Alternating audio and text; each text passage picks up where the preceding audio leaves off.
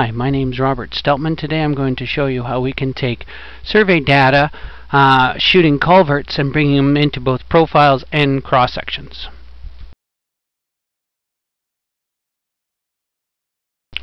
First, we're going to use the Survey Tools Break Line Designer to draw the lines between the survey codes.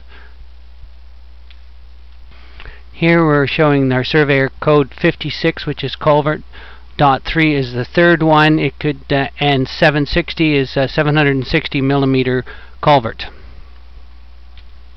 Next, we're showing our join.txt file, and it shows that anything that starts with a 56 dot something will be drawn with a line on layer CSP.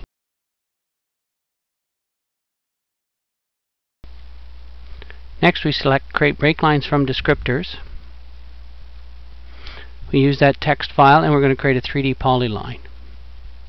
This creates the line work for all the culverts in the project. Now we select the culverts from the Survey to Plan tools.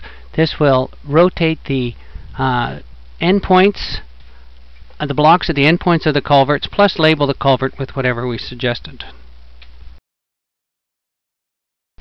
Now, using the Road Tools Profile tools, we're going to edit our utility object data, select the 3D polyline, and it's showing that we have a culvert of 760 millimeters, and this is the label we're going to be using.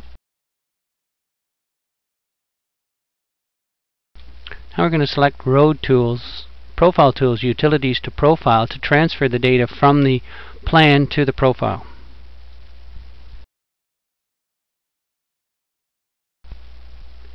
This produces labels the profile with the station the culvert crosses, the center line elevation, the descriptor we put in, plus it draws an ellipse showing the diameter as 0.76 meters.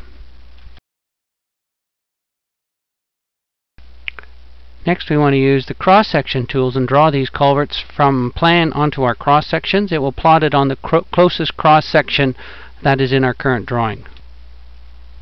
We'll zoom into that cross-section, and it's showing us the inverts at both ends, the label that we've decided, on, and also it draws in the two lines showing the culvert labeled on the cross-section. Another example of how Steltman tools will help you use LDD to its maximum and speed up your drafting.